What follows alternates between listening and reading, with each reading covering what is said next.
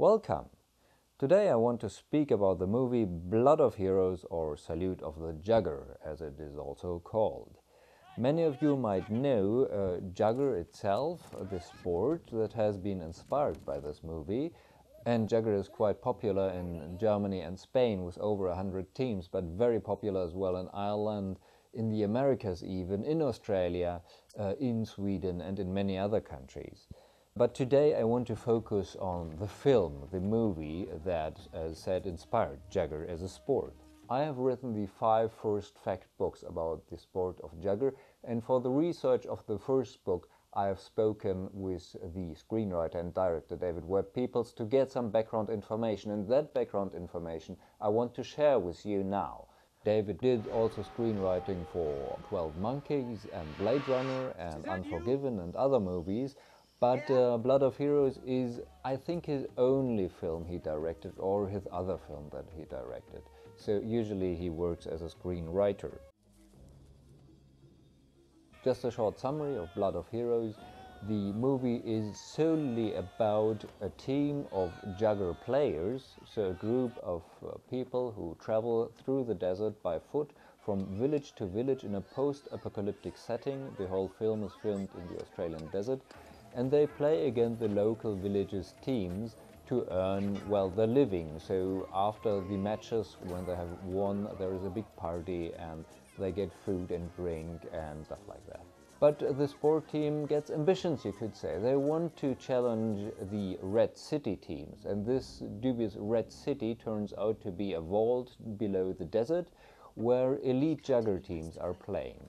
The veteran of this Jugger team the film is about is Cello, played by Rutger Hauer, and he gets inspired by Yuan Chen, so Kidder in the film, who accompanies the Jugger team and who's most ambitious to get down to the Red City. And against his will, she draws the Jugger team to the Red City and to a challenge against those elite teams.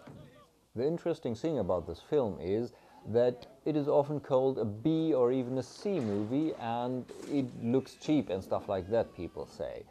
But the really special thing about it is that Blood of Heroes is only and solely about Jugger sport. As said, it takes place in a post-apocalyptic setting, but aside from a short text intro on one screen, we do not get any background information what has happened to Earth and to human communities. We just see the ragged down villages which are visited by the Jugger teams. We see the Red City, much of low tech and stuff like that. We do not see any type of technology concerning transport, so there is no car, with one exception, which we will address later.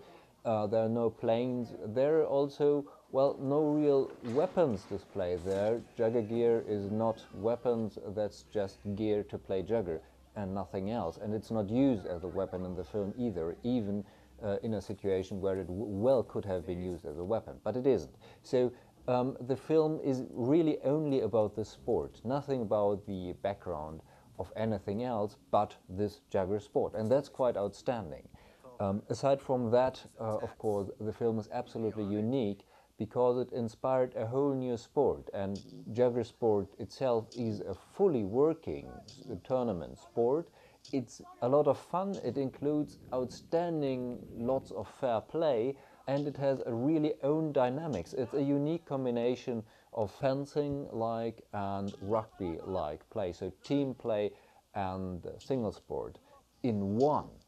Really outstanding, and that is something that not many films can claim, in fact none almost. There is rollerball, which inspired the current rollerball, but well, as far as I know, that's about it.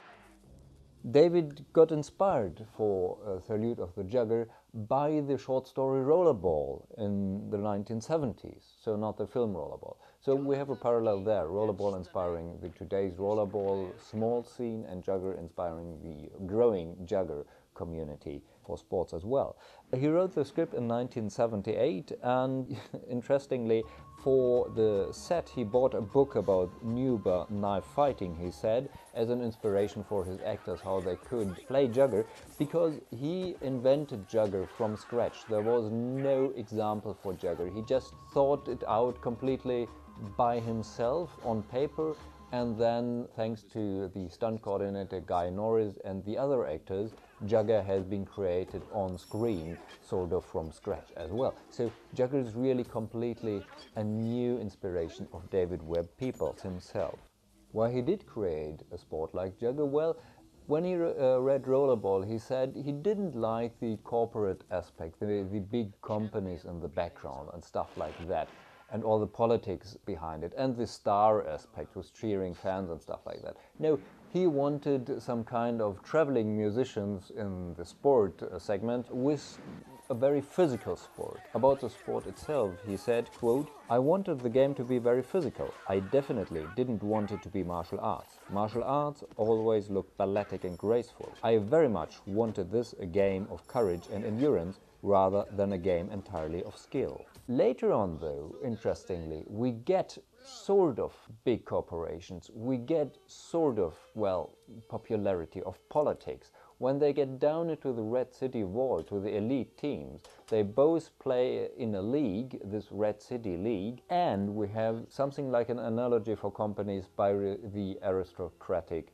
structure down there. So the aristocrats are supporting the games, they are financing the games, they're having their stars down there, stuff like that. So that reminds a bit of Rollerball there, and of big companies and stuff. But only there, and even there we do not get background information about those aristocrats or which political games they play with the players, aside from a personal problem one of them has with Cello, the main veteran character in the film, which leads to Cello going back into the desert in the end. Spoiler warning here. The next interesting thing is, what is Jugger actually? Jugger is not a normal term. It doesn't exist, or it didn't exist before the Jugger film as a word. It did exist as part of name for a bird, Falco Jugger. And I have no idea where this Jugger in Falco Jugger actually comes from. So that would be very interesting to know. If you have any idea why this bird is called Falco Jugger and why this Jugger nomenclature in Latin has been set, I would be really keen to hear about it. So contact me if you know anything about that. But David Webb Peoples, he considered which name he should give his sport. And he said, well, the word juggernaut is an impressive, powerful sounding word, quote, but I didn't want to use a conventional word used so often. Jugger is kind of short for it. For example, when I worked on Blade Runner, I didn't like the word android, right? So I went to my daughter, who was studying chemistry, and she came up with the word replicant. And so for Jugger, David Webb Peoples came up with the word Jugger itself instead of juggernaut or anything else. On the other hand, he had problems with the verb because he did not like the word jugging itself, and it's never mentioned in the film either. So, quote, I never used the word jugging because I never felt quite comfortable with that word, but I never did figure out what the alternative was. That he told me when I asked him about that. So, well, we do not have a verb for playing Jugger. It's just we're playing Jugger, or the actors are playing Jugger, or whatever. There is one other feature in Jugger that's quite unusual, and that's the ball the team uses to score a point. There is no ball in Jugger, although there is. Point is, the ball is a dog skull in the movie, and in today's Jugger it's an artificial dog skull made of foam and stuff, quite abstract often, that it mostly looks like a football or a rugby ball. But in the film, as said, it's a dog skull that has to be put on a stake. Today the ball has to be stuck into sort of a volcano there, so an inverted stake, also quite interesting. When I asked him, David said, well, I didn't like dogs so much, so I took dog skulls because of that. Another side note that is quite interesting about the Jugger film is that the version that came out in Germany, for example, has been heavily edited. Many scenes have been censored for the brutality. When Yuan Chen, when Kida is wrenching around the foot of an opponent player, that has been cut. When she bites off an ear, that has been cut.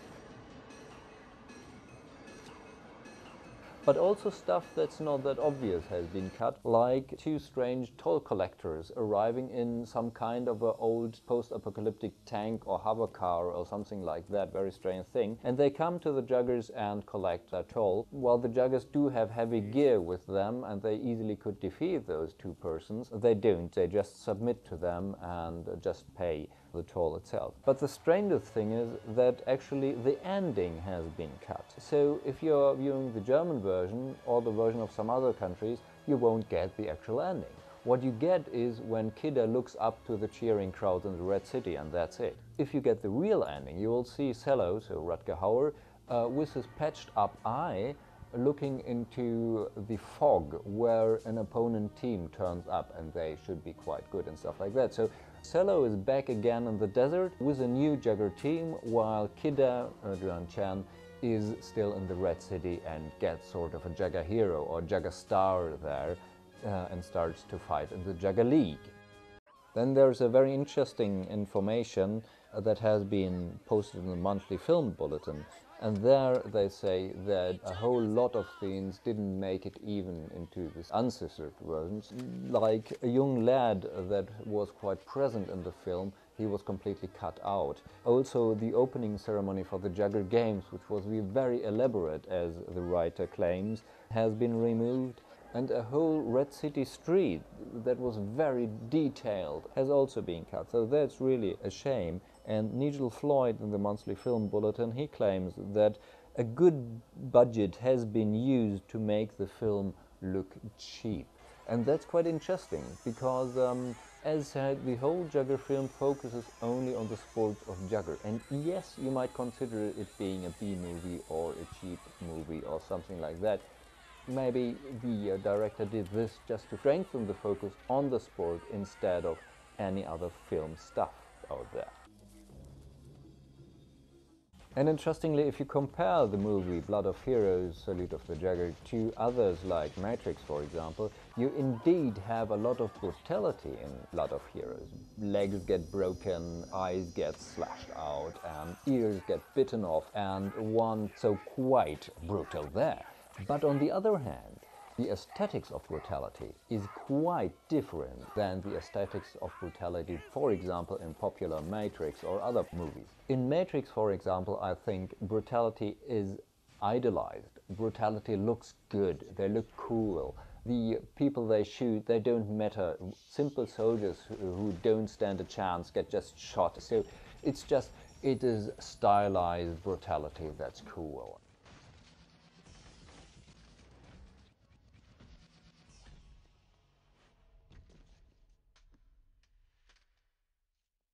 In the Jugger film, brutality has consequences. Cello gets his eye gouged out by a chain hit, and he gets his eye patched up and soon closed by his companion. One Quick, for example, gets his leg broken and he's left in the desert. We don't know what happens to him. He will probably die. So brutality is not idolized. It's not nice. It doesn't look cool. It's just brutality. And that is a good point, I think. So I hope you liked this little overview over the Jugger film background. Feel free to visit my Uhu's Jugger tutorial series, how to play Jugger, how to get started with playing the sport of Jugger for real. Also, be welcome to support my work on Patreon, link below. And well, maybe we meet on the field one day. Thank you very much and bye.